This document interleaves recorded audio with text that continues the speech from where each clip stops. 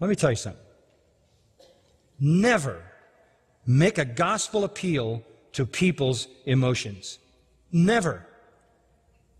Never. That's why we don't have some kind of an emotional appeal here and play all kinds of schmaltzy music in the background.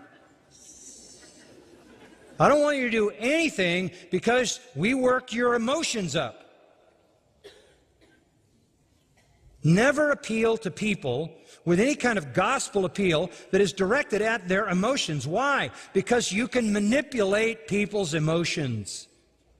And frankly, most people have issues in their lives that make them sad. And if you work well enough on their emotions and you're clever enough at it, you can promise them happiness. And when they make some kind of superficial step, they'll have a momentary kind of relief. There'll be a kind of newly stirred up feeling that they have. Oh, now God's on my side. Now I'm going to heaven. This is wonderful. And you've accepted me and you've embraced me. And may not signify anything at all. The world is full of people who would like to be happy. Agreed? The world is full of people who would love to be accepted and loved and go to heaven. If you appeal to the emotions, you're going to get emotional reactions.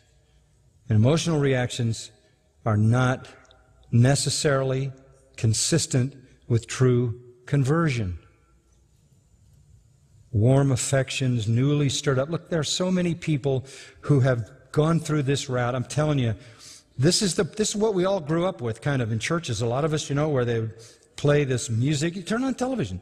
Watch how these TV preachers and evangelists deal with crowds. They get an organ. They crank the music up. Somehow they get these people at a fever pitch emotionally. Then they play at their feelings. This is an illegitimate thing. It's tragic. Don't ever appeal to people's emotions. My approach to evangelism, say, here's the truth.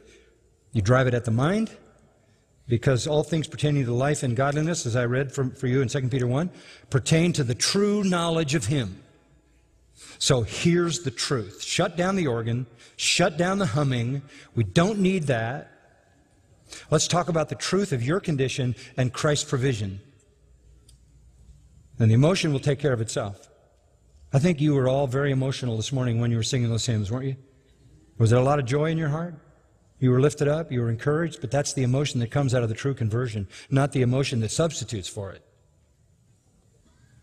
But we don't need to do all that kind of emotional manipulation. There's a second thing you never want to do. You never want to appeal directly to people's will, because the world is full of weak-willed people. Are you aware of that? If you're not, then you tell me how those phony evangelists get people to send them enough millions of dollars they can buy 3 jets. You can manipulate people's will to do anything. Anything. If you're clever enough, and if you create enough self-interest, right? Oh, I know what's going to happen when I send in my money. I'm going to get rich. I'm going to get healthy. I'm going to be successful. God's going to pour out all kinds of goodies on me. All that driving self-interest is behind all of that. And if you want to go after people's emotions, you can get them. And if you want to go after their weak wills, you can get them. But if you're going to proclaim the gospel, you have to go after the mind. And it has to be a true understanding of the gospel. It's about knowledge and how you respond to the knowledge. The Church of Jesus Christ is flooded with, I have to say, tares who came in emotionally and from a weak-willed response. But they're not the real thing. And it shows up. Verse 17, they have no firm root. So, they're just temporary. Temporary converts. Man, oh man. Wow, so many that have gone through my life. So many. And even when you preach the gospel to the mind, you still get superficial converts. What finally does it for them? What chases them away? First, affliction. Oh, guess what? You told me I'd get rich. You told me I'd get healed. You told me that Jesus would make me successful. Guess what? I have cancer and my husband left me. I'm out. Any kind of pressure. Thalipsis is the Greek word. If it's not real, the pressure will prove it. That's why Peter says, and it's so important, that trials prove your faith. That's why you long for trials, because when you come out of a trial and you have experienced an enduring faith, that's giving you assurance. If you ask me how I know I'm a Christian, I can't tell you there's some mystical way. You know how I know I'm a Christian? Because I've been through enough trials in my own life and enough trials in the lives of people around me for enough years, and I have seen that no matter what the trial is and no matter how it comes, my faith never wavers. That's not credit to me. That's the faith that God gives that saves. It's like a rock. The false faith, when the trial comes and you can't cash in and you don't get what you were told you're going to get and Jesus doesn't do what you thought he was going to do, you're gone. Even worse, persecution. You're not going to take that. Hey, that wasn't in the bargain because you came in on self-interest. People who appeal to the will and appeal to the emotion appeal on the level of self-interest. And self-interest is going to lead you down a very, very dead-end street. Because life's not going to be like that. God isn't going to promise you to make you healthy, wealthy, and prosperous the rest of your days. No way. So, when the trouble comes, you're going to bail, or when the persecution comes, you're going to say, well, I didn't bargain for this. And Jesus was talking to the people right there, sitting there with him, named disciples.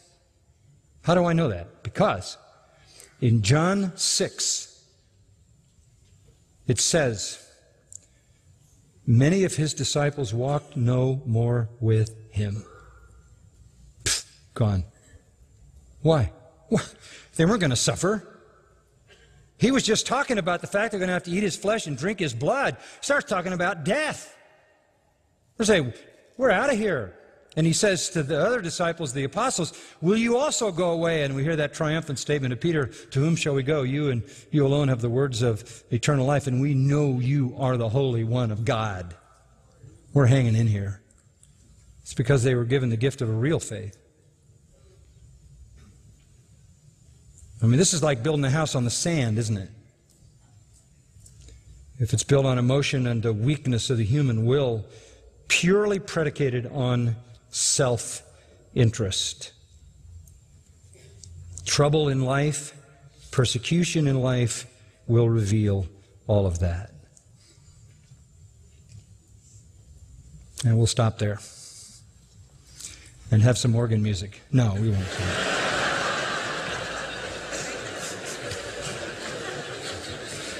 See, we will, Steve, if we will.